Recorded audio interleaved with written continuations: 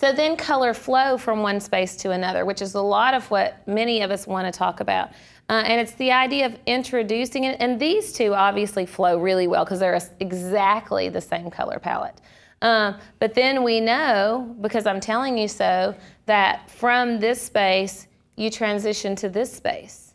So this room is not all chartreuse and blue. We just pulled out the blue from this entry and transitioned it. We decided, okay, which one of these colors would we like to bring into the next space to make it more interesting? And so I selected the blue. And then from this space, we flow in the next direction to that room that has the painted floors. And in the other direction, we go to this bedroom. So this one is all very subtle nuances of color in this space, where in some, they're a lot stronger. I thought about this one a lot last night, and I could not remember for the life of me what it was that you framed in a plexiglass box on the wall. A Dale Chihuly painting. That was his painting. And so we put it, it's on paper, and so to make it more fresh and really speak to even, say, this room that has the lucite hardware, that's another idea. It doesn't have to be a color that transitions from space to space. It might be a material. So in the way that I had circles upstairs in a nursery and then brought them down to the master, I have lucite in this space, and I introduce it also into this room and even onto the table with their Chihuly sculpture that's in a plexiglass box. So everything becomes a material, not just the fabrics. And everything has some color to it, even something clear like lucite. It becomes almost like a prism that has every color in it. But this room transitions, and even the floor, the carpet on the floor has a gold pattern on it that speaks back to this in the entry. And then if you've noticed, and none of you had really mentioned it, we can't see it in this picture, we could see it in the last, when we saw this earlier, but the side tables are wrapped in raffia. So it's like a texture, but it still looks like the whole room is blue. It's just, let me see, I'll go back to it in a little bit if I can. But it's interesting because it's another texture, but the whole room still looks like a color wrap.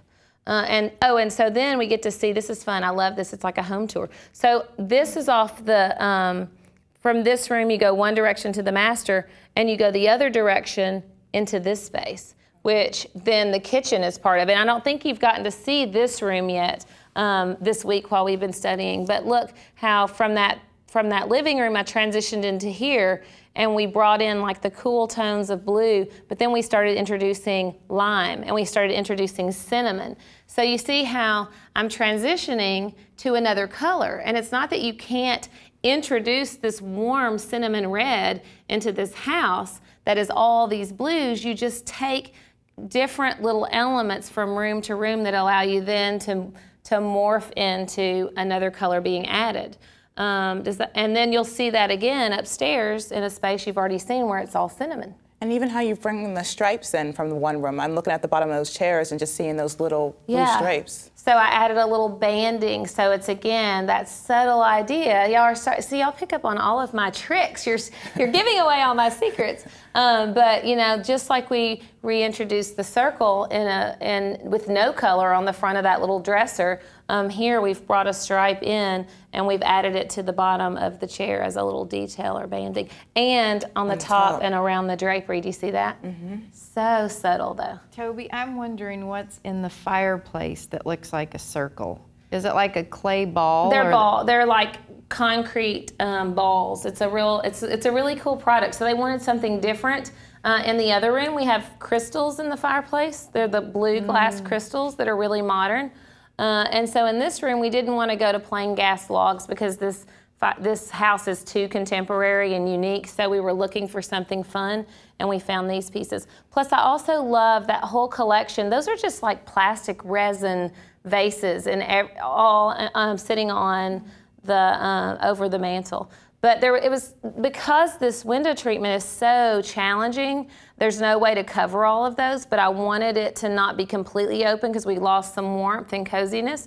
Another thing for you to note is I didn't contrast the drapery to the wall because it would have really brought a lot of attention. I could have just decided, okay, let's bring the cinnamon color to the wall, but think of what that would have done for the mood and the atmosphere of this space. So I really just made the drape, and I do this a lot, just an exact match to the paint color.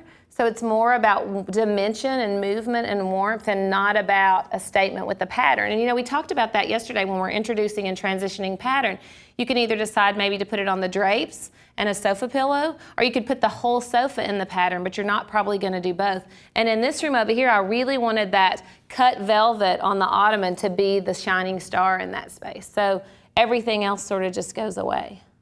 It really is, Toby, all coming together. I love it. Continue to see things that I didn't see before. This is the kitchen that's connected to that hearth room that we were just looking at, and then it transitions into the sunroom. And look where we introduce that pop of chartreuse again into that space. And there's actually some orange in that space too in the pillow. It's a little hard to see.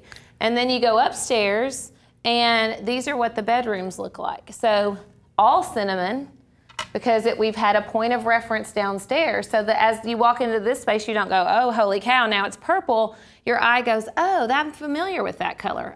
Like, you may not even notice it, but it makes sense. So it's a way to subtly transition into the next room. And then the other bedroom, I really kept in shades and layers of the aqua and green in that space.